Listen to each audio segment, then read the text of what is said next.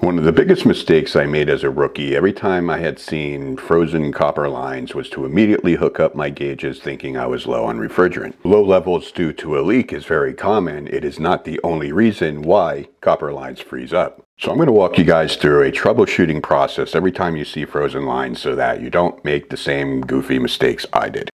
Now, the one thing you can bank on whenever you have frozen lines is that we have a low pressure situation in our refrigeration cycle somewhere.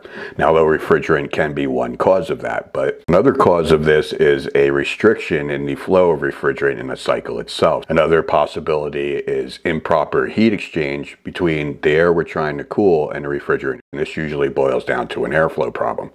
Now, airflow is always the first thing I start troubleshooting in these kinds of situations, but before that, I will usually pull the disconnect on the outdoor unit just because I don't want the compressor running under those circumstances anyway. Next thing I'm going to do is I'm going to check the air filter.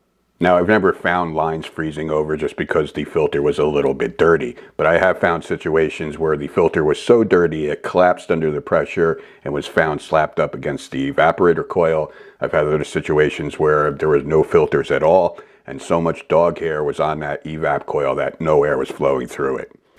Now, after checking the filter, next thing I want to do is go to the thermostat, because our thermostat is the main control device of the entire system, so it's pretty common for it to be at the root of problems. And what I want to do is I want to test the thermostat to make sure it's working properly. So I'm going to go ahead and I'm going to put it in cooling mode. Now, with my disconnect pulled on the outside unit, only the air handler should turn on at this point. And so once it's in cooling mode, I'm going to go to the air handler and I'm going to check to make sure the blower is actually running.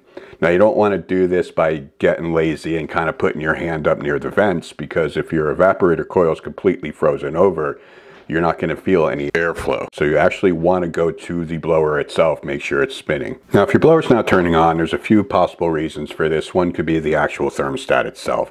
So while you're at the air handler, what you can do is you can just test the Y terminals and the G terminals. Make sure you're getting 24 volts on both of those. And the reason why I tell you to check both is because some systems will activate the blower on that Y signal.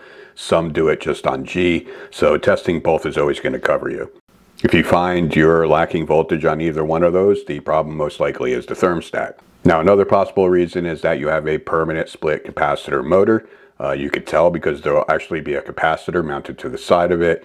What you want to do is you want to go ahead and turn your power off, disconnect the wires, discharge the capacitor by running screwdriver across the terminals, then go ahead and doing a microfarad test. These capacitors usually have a little data label on the side of them that tells you what your tolerance is, and so you can tell whether that capacitor is good or bad. You can also have an ECM motor. You do want to verify you're getting your high voltage to the motor and a low voltage communication signal, and this can usually lead you to either a problem with the control board or a problem with the control module on the blower, or even the blower itself. Another unusual possibility could be something like a collapsed duct line, like a main trunk, especially on the return side. Can't say I find that too often though.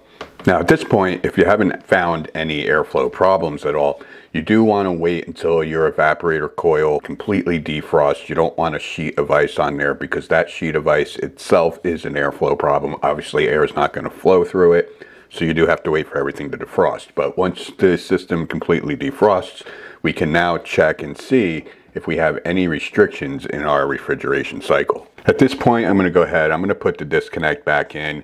We're going to hook up our gauges, and then we'll put the system back in cooling mode. And the first thing we want to do is we want to compare the high side and the low side manifold pressure readings. Now, if both of your pressures on both sides seem a little low, then that's usually a good sign you're low on refrigerant. However, if you see a really low suction pressure with a really high head pressure, that is a very good indicator you have a restriction in the refrigerant line somewhere. Now, this could be a kinked line, although I don't find that to be very common. That is one possibility. Another possibility would be a plugged up filter dryer. Now, if you're by the outdoor unit anyway, that's usually where the filter dryers are found. If not, they're usually in by the air handler.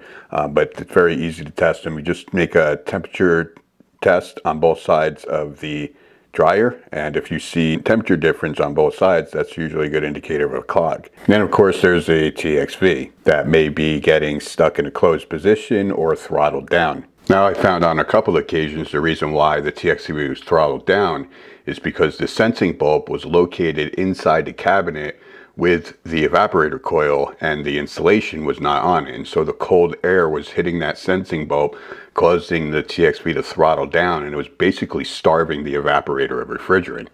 When you get a really low pressure, you get really low temperatures, and that's causing the freezing. So one little trick a lot of guys do is they'll warm that bulb up with their hands, or they'll pull it outside of the evaporator coil just to sit it in the warm air. And then you go recheck your pressures. If your pressures start to normalize at that point, that's probably a problem right there. Then of course you can always be low on refrigerant due to a leak, and usually if it is a leak, I find 9 times out of 10 the leak is usually at the evaporator coil itself. Once in a blue moon I'll find a leak out by the condensing unit, usually by the service port valves or something like that, but outside of an actual nail in the copper line or something, that's generally where I'm going first to look for a leak, is up at the evap coil.